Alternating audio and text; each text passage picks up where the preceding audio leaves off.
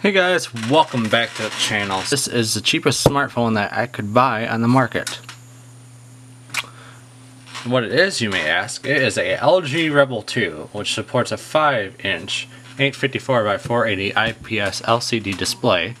It has a 1 GB of RAM, it has a Snapdragon 210 SoC, and 8 GB onboard storage. It has a 5 megapixel rear camera and a 5 megapixel selfie camera. Internet wise, it has LTE Cat 4 at 150 megabytes, 12 LTE bands, supports UMTS, Edge, GRPS, HSPA+, and LTE. Also supplies BGNN, does not support AC wireless, which can be kind of a pain. Well, in my situation, it is a disappointment. This does have hotspot and Wi-Fi Direct, Bluetooth 4.1. Connection wise, it has a micro USB and it's USB 2.0. Runs 6.1.1 Marshmallow, don't quote me on that. The main processor is 1.3 gigahertz and is a quad core. It's MSM 8909 Snapdragon 210 from Qualcomm.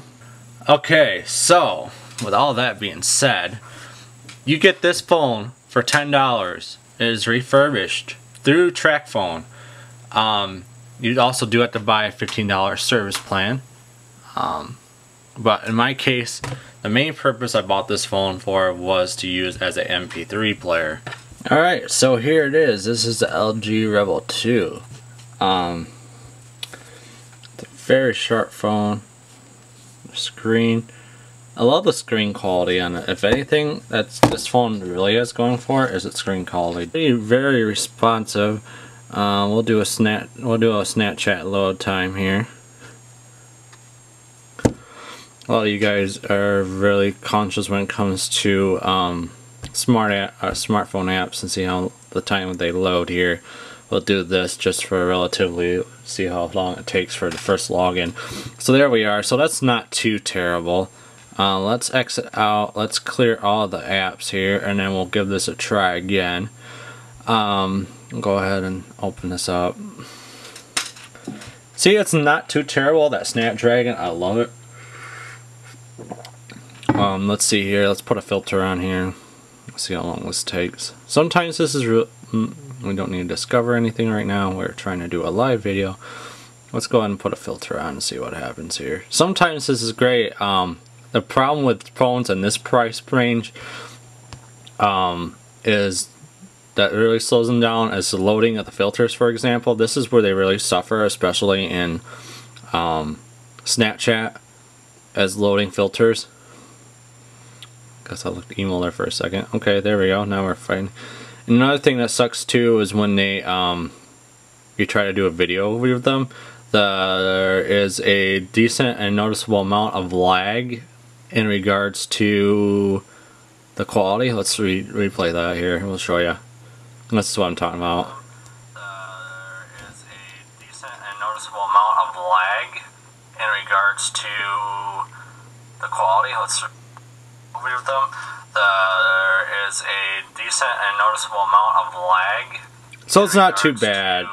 Some phones I've noticed have been good, especially with a phone of this price point with that's a little is on the older side when it comes to modern smartphones these days, especially when you compare it to a phone like the iPhone XR. It's not bad though. It is kind of noticeably slow, especially when you're multitasking. The biggest issue I had so far with it is I played, let's see here. Has all these other different filters. Alright, I'll exit out of there. The biggest problem I had with it, with this phone so far, has been playing a game called Clean Road. If you put it in, you want to disable that so you don't have ads coming up every time you play. This is where, I'll show you right here where the phone struggles. It does not do this when it is in, like when it's actually in like a regular mode, but or like when it's the connectivity is on. There we go. Josh, use your words. Because it'll hang up here and then you'll go try to play. Oh, sometimes the screen goes black. The music plays, and now it work here. Oh, watch now. Today it's actually gonna work for once. No, see, this is what I'm talking about. Now watch this. See, nothing. It pegs out like this occasionally, especially if you have multiple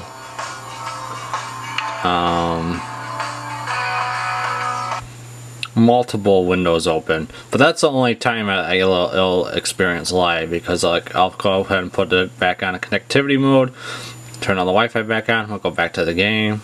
Actually, let's go ahead and clear everything. We'll go back to the game.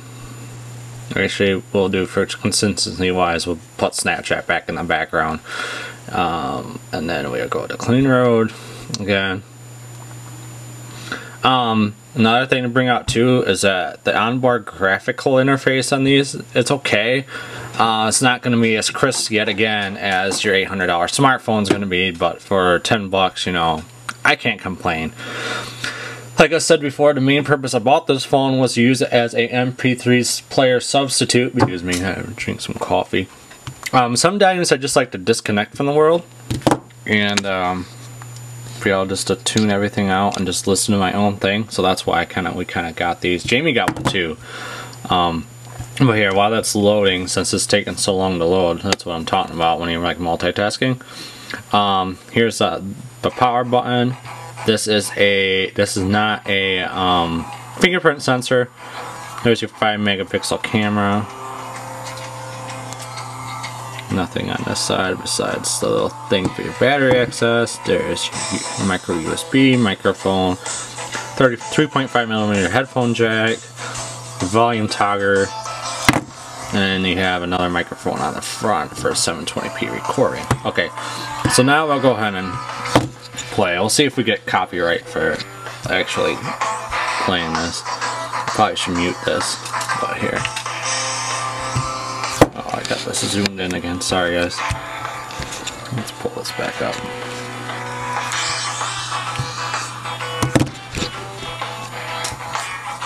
See, now it works. It does have a little bit. It's not as bad though, so it's actually pretty playable.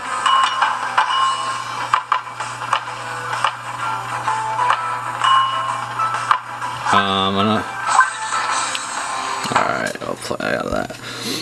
So basically, we'll go ahead and do some, we'll put some photos in here to show you the quality of them, and then I have some comparable photos I'll put in for my 10R.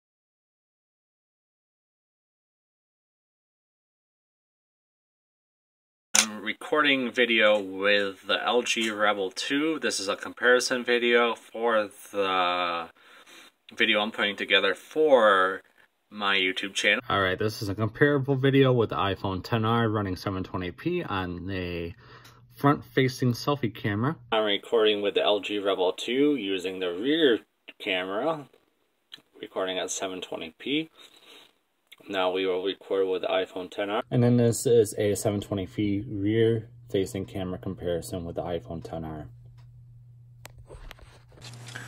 Alright, so there you go. You got some video using the LG Rebel 2 versus iPhone XR. There's a quick little sneak peeks. There's also some photos I will share so you can kind of get a compare and contrast. This one obviously is going to be a lot clearer, a better camera setup, and it's 12 megapixels versus this one here is only 5 megapixels. In the end, would I use the LG Rebel 2 as a daily driver? And the answer is only in a specific situation. I would use this as a daily driver if I did not need a dedicated phone with a camera, or if I need to do things fast, or if I wanted to multitask, I would definitely go with the LG Rebel 2. If you need something simpler, like let's say you just want to take this for a walk, put on some music and stuff, this would be my go-to. Actually, it is my go-to when it comes to music. I carry this thing around at work from day-to-day basis, and I use this as a multimedia device. The only drawback is when you do YouTube videos, it plays in 480p, does not play in 720p. So that is the biggest drawback when it comes to this phone. Now, if you need something that is not starving for battery life and it's ready for multimedia and taking beautiful photos, then I would definitely go with something more like the iPhone XR. A lot of people are going to be like, Josh, this is an unfair comparison, but in reality, I wanted to look at from a relatively expensive standpoint versus a relatively affordable standpoint. No, I don't say everyone go out and finance a iPhone XR, but if you need something with affordability, check this out. This is on the TrackPhone website for $10, at least it was at the time of purchasing the device. It is compatible on the Verizon networks, and that's pretty much all I have to say about it. It's actually been a really good phone so far. I am still working on getting all the bugs out of it, and you know, using it as a daily phone. The biggest complaint I have about it is the lagginess in apps, but for a phone of this age, what else do you expect? It's not going to perform great. It doesn't have the 3 gigs of RAM that the XR has. It does not have the 6 or 8, I can't remember what core processor it has. It doesn't have the Bionic chip that the XR has. It has a quad-core Snapdragon 210, which is older. But it does the job. So, in conclusion, if you want a cheaper phone that you can do basic tasks on, this is the one to go for. If you want something that you can throw anything at, literally, and on top of that, do all your daily work stuff on it, then do this for XR. So basically that's all I have to say, guys. Thank you for watching. Hopefully this video was kind of clear. If you have any questions, comments, or concerns, please leave them down below in the box. And until next time, guys, take care.